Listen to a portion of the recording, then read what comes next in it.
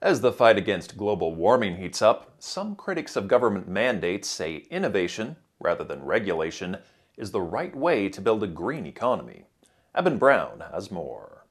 Net zero, it can be attainable, but it needs to be balanced with the trade-offs that we're willing to make. At a UN climate conference last month, more than 190 countries approved a historic agreement that will move the world away from the use of fossil fuels. But critics say it is a move in the wrong direction, and government mandates to lower emissions are a short-term fix at best. C3 Solutions is a pro-climate conservative coalition. Their new report makes the case that free economies equal clean economies. If you have a culture of innovation and entrepreneurship, that leads to investment in all types of environmentally friendly technologies that consumers actually want. And green technology is a big part of that. Their report highlights the link between economic freedom and higher standards of sanitation, pollution control, and clean air. And investment in technology is essential for developing sustainable energy solutions. That could be wind, solar, but it could also be small modular reactors. I think natural gas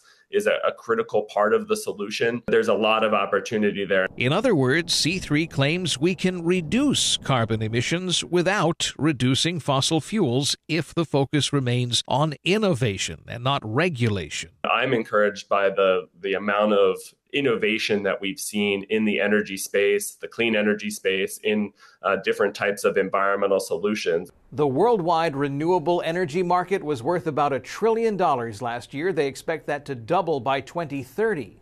In Miami, Eben Brown, Fox News.